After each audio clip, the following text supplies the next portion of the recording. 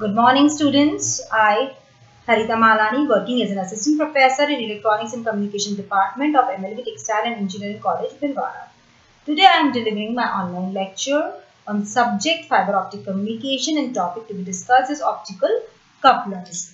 So what do you mean by a coupler? Coupler is a device which transmits optical power or which couples optical power, optical signal from one end to the other end. So before starting with optical couplers, I will discuss the passive components. What do you mean by passive component and where it is used and why we are studying it in the topic optical couplers?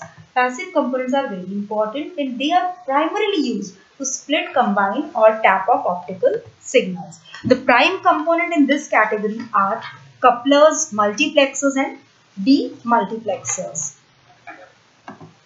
The implementation of WDM requires some optical components.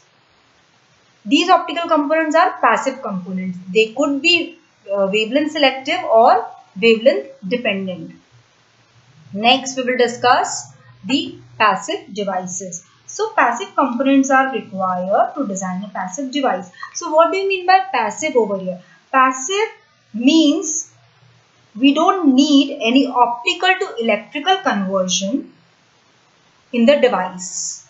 Also, we don't need electrical power. So, passive devices doesn't require optical to electrical conversion or electrical to optical conversion. Secondly, it does not need any electrical power. Then, these passive devices are used to split combined light streams in the form of couplers, power splitters, power taps and star couplers. Technology used are fiber based, optical or micro optic based, and the materials used are special materials which are required to design a fiber cable.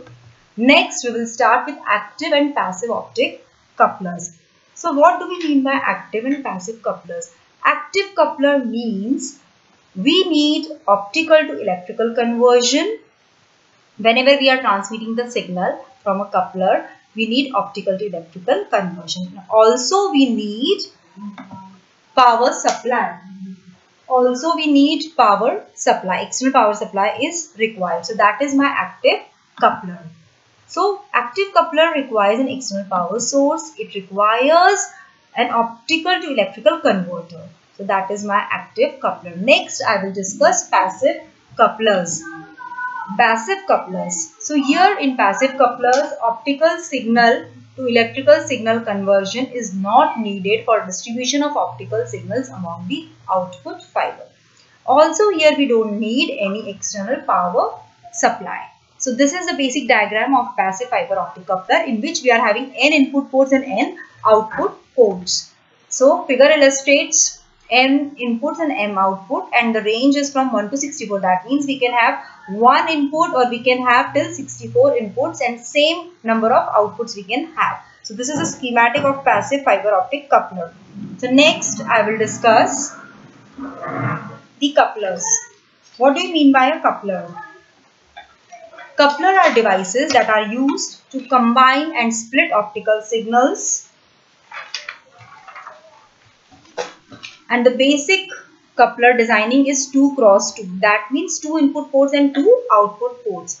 And how these couplers are made? Couplers are made by fusing 2 optical fibers together in the middle and then stretching them so that a coupling region is created. And this coupling region is very important because this coupling region will define the coupling ratio.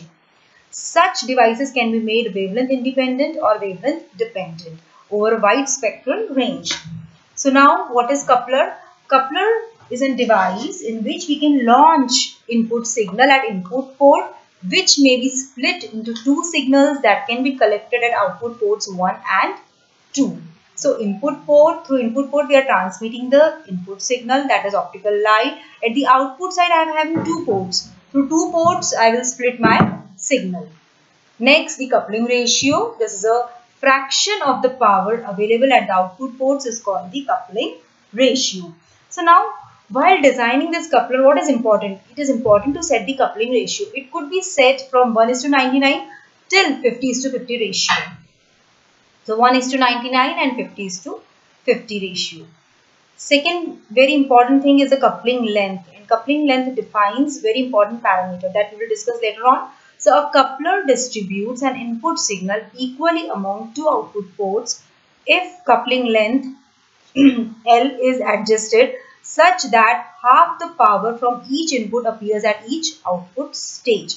So if from input signal is transmitted and at the output we are getting output at both the ports, then it is known as a 3 dB coupler. So this device will have a coupling ratio of 50:50. So a device with a 50:50 coupling ratio is called a 3 dB coupler, as 50% of the input power is coupled to each output port.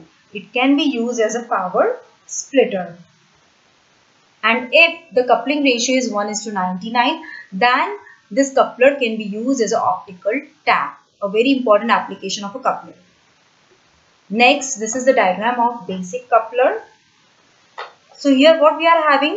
We are having two input ports and two output ports. Through input ports, I am having input port 1 as a fiber 1. So fiber 1 is transmitting my first optical signal.